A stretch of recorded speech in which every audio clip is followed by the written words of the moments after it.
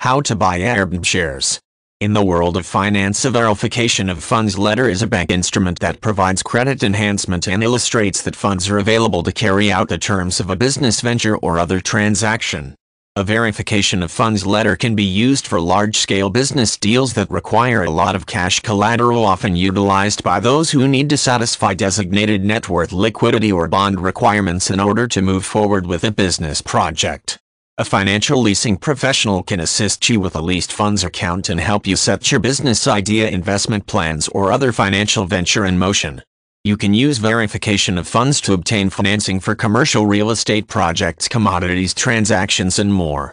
Learn more about the process for verification of funds and determine whether this type of leased funds account can work for you. Contact a reputable financial leasing specialist, describe your needs in detail, and submit the required documents including banking information to get started. Your chosen financial leasing specialist will prepare a service agreement which you will need to review and sign before anything takes place. Make sure that the document reflects your exact needs for this transaction and that you understand the terms completely. An escrow agreement will be prepared with both you and the provider, identifying the requirements of both parties.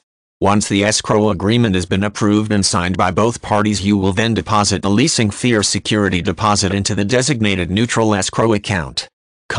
As soon as the escrow company confirms the deposit, an account will be opened and a verification of funds letter will be issued to you. You can then verify directly with the bank, whether through verbal verification, tear sheet, bank statement, phone, bank to bank, or other means. Upon confirmation, the escrow company releases the funds. In most cases, verification of funds accounts can be set up in terms of 30, 60, or 365 days. Depending on your needs, you may wish to obtain a master account or a sub-account.